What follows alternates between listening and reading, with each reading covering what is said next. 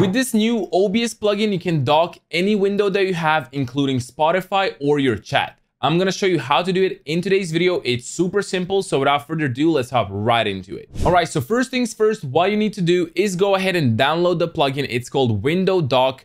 The current version is 1.0 as it just released a few days ago, but later on there might be newer versions to go. So just click on the download button, simply install the plugin, copy the files to your OBS folder. It's pretty easy.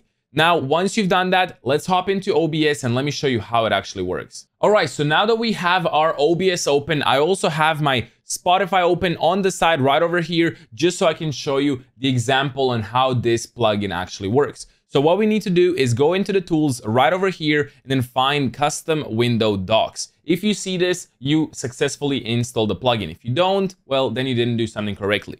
So you click on this, and then you will see dock name and desktop window. So you can literally add any desktop window that you have into your OBS dock, which is super sick. And it used to not work like this. And it was a pretty big problem, especially for like chats or Spotify or like just music players or whatever else you're using. So for this, I'm gonna type Spotify in the dock name, and then I'm gonna choose Spotify from the list right over here. So now if I click on apply, Spotify will close in the background. And now why it does that is you cannot have it running on both Windows and your OBS at the same time. So it can only run in OBS or only on your Windows. Keep that in mind. Whatever window you add, it will disappear from your Windows, but it will be inside of OBS. So now that we have this and it actually works, we click on close, and then we go into the docs right over here and we find our Spotify dock that we just added. If we click it, you can actually see the dock right over here. If we increase the size,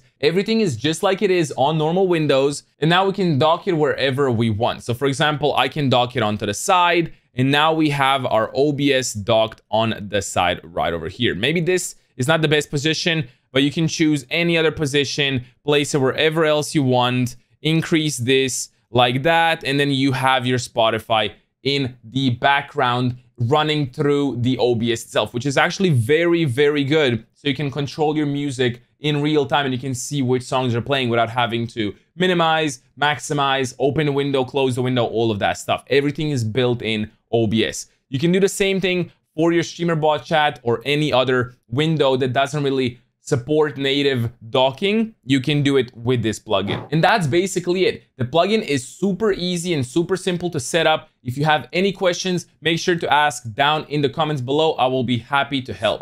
If you guys did like this video, make sure to drop a like. It would mean the world. And if you don't already know, I do stream on Twitch 3 days a week. Link is down in the description below. If you want to see more of my OBS guides, make sure to check this video right over here. Anyway, I'll see you in the next one. Peace out and have a good one. Bye-bye.